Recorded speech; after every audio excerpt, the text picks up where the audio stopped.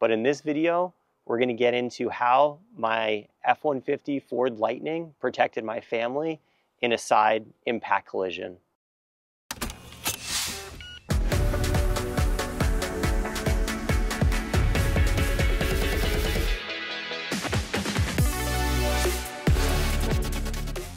So when this accident happened, didn't post it on any of my accounts.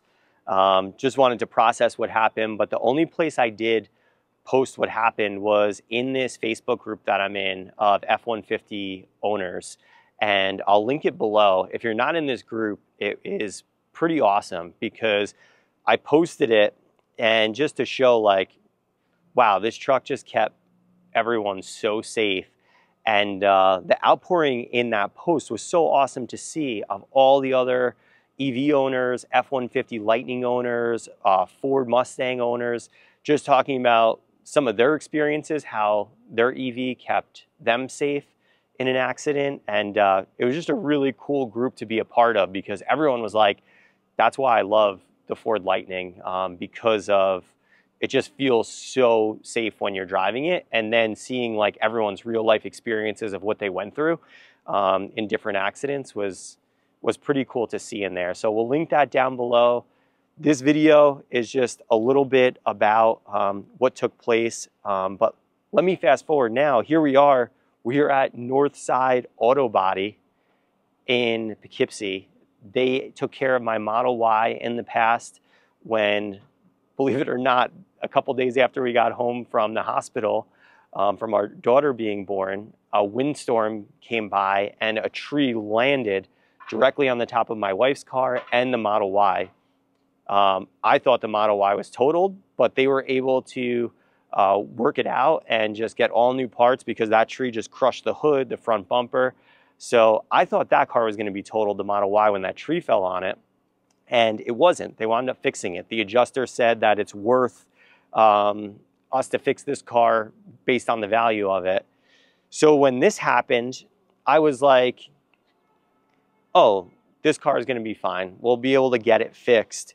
But the more I looked at it, I was like, that probably won't be the case. We haven't filmed any videos with the Ford Lightning.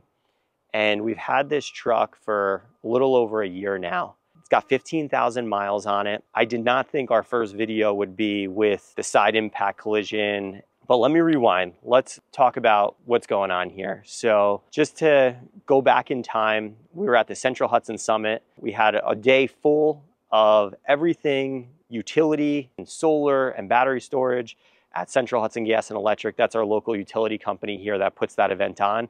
I get a call from my wife after, hey, we're gonna be in New Paltz, come meet us. So I met her and my daughter, Mia, in New Paltz. We're at Starbucks, we saw them there. And I was like, all right, let's get out of here, let's go home. I put my daughter in the back seat over here.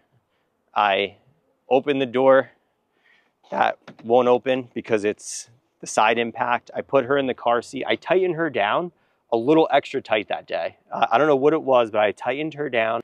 And it's crazy because I didn't trust my gut. I was like, maybe I should drive home. And I didn't. My wife was already in the driver's seat. So I was like, all right, you take this home. She followed me. I was in the Cybertruck in front and just made our left heading out of town. And then I get the call you never want to hear, which is, Anthony, turn around. We've been in a car accident. The phone is on. And you just hear screaming because what happened was they got in a car accident. My wife threw her phone in the back seat and then she went around to come get Mia out of the car, which she couldn't do. So then she went around the other side to get her out. Mia was totally fine. I think she was more frightened from Bianca screaming, trying to get her out. And so I didn't even ask Bianca to be in this video just because I didn't want her to have to think about the moments again of it. Point of this video is to talk about how safe electric cars are and just how these cars protect you in those accidents. Not to say there's not safe cars out there. When I was Googling it last night, I was looking like Acuras. There's so many other ICE cars that are safe, but on YouTube, I don't see enough videos talking about electric cars and how safe they are. Maybe it's because I'm not in the algorithm, but I should be, because every day I'm watching videos on Teslas, Rivians, seeing new tech that's coming out, battery storage, and I never see anything really talking about the safety aspects of the car. So thank God Mia was okay. Thank God Bianca was okay. Thank God the lady in the other car was okay. Everyone was safe, but definitely panicked. What happened was my wife was driving straight. So she was going straight, heading southbound. And as she was driving, a car, Toyota 4Runner, was backing out of their driveway. And this is a main road. So what I think she did is just slam the gas because she saw an opening and literally T-boned the side of the truck right here. So as my wife is driving straight, she gets hit here. My wife was talking about it, Bianca, and she was saying, I felt the whole car go, like it wanted to lift up off the ground, but it landed back down, it stood steady. So maybe the tires didn't come off the ground, but the center of gravity lifted up off of the car. And she would manage to keep it straight. She's like, I was doing everything possible to keep the car straight. So she wound up probably, 1,000 feet away from the accident.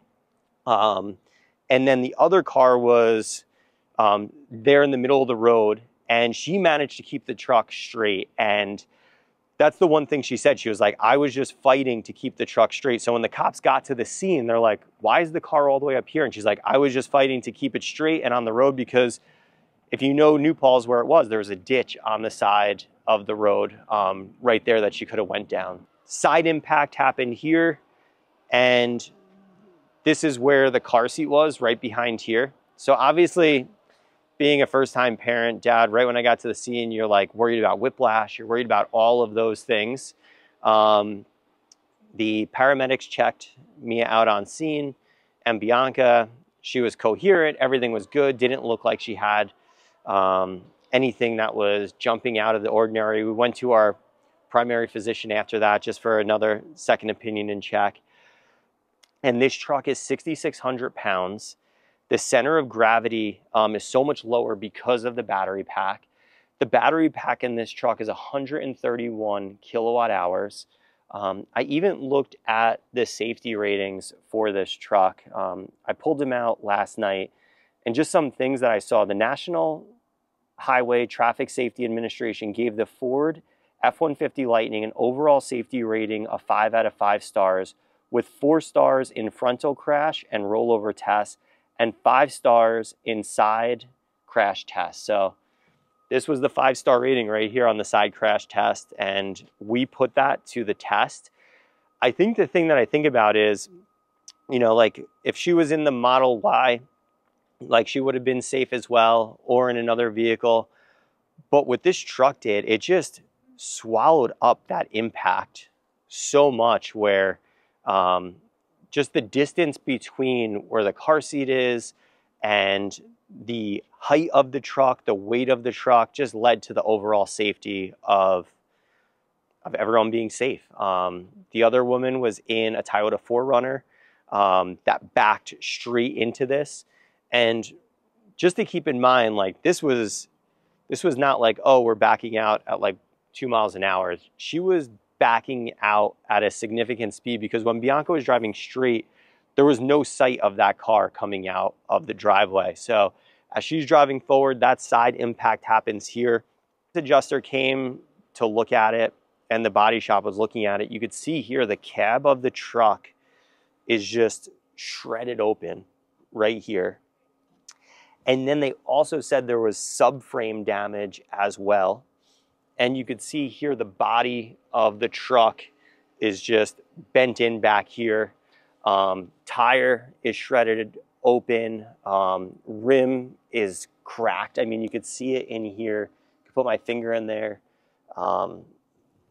And door obviously won't open. It's bent in. But these are things that, some things cosmetic out here that replace the door, fix it, but the frame and then also the cab being shredded open, they deemed the truck totaled. So we had to go through the process of figuring out the value of the car, what they would pay, what it's worth, all of those kind of things. Also learned a valuable lesson about the cap on her insurance, about what they could pay out. So working through all of those details, but yeah, this is the final video of this truck, because what I'm doing here today is I'm getting our plates, clearing out everything that's inside of the truck, and the insurance company is coming to pick her up. Right now, they're saying the value of the truck is around $46,000 is the value that they're putting on the vehicle. And her insurance cap, they wound up, we're still going through that process of like what the cap on the insurance is, but it looks like they are going to be able to cover it at the end of the day, because her cap was $50,000 is what the cap was. So we fell just under that. So we're able to go through her insurance. Originally, we thought we were going to have to go through ours, because that's the first thing that they called and said. They're like, you're going to have to put this through your insurance. And I was like, what? Why would we have to put this through our insurance if we're not at fault? But luckily, that all got worked out over the past couple weeks. And now we'll be looking for another vehicle like this. That's the first thing my wife said, was she was like, I want that exact same truck, because it did its job. It kept us safe, and car seat was on this door. So she was, car seat was here. We wound up taking the car seat out because we didn't wind up using it, but I thought we were going to use it. And in realizing it, once you've been through a crash, you basically got explained to me like it's a helmet. Once you wrecked on a bike and your helmet cracked, or even if it didn't crack, it's always good to get a new one. So we filed with the insurance company to pay for the car seat, roughly $300. But yeah, the car seat was right here, and you could see window, no airbags, nothing was deployed. And then in the front also, no airbags were deployed up front. And yeah, inside, car is pretty intact. It actually disconnected from the app on my phone, which I was sad about.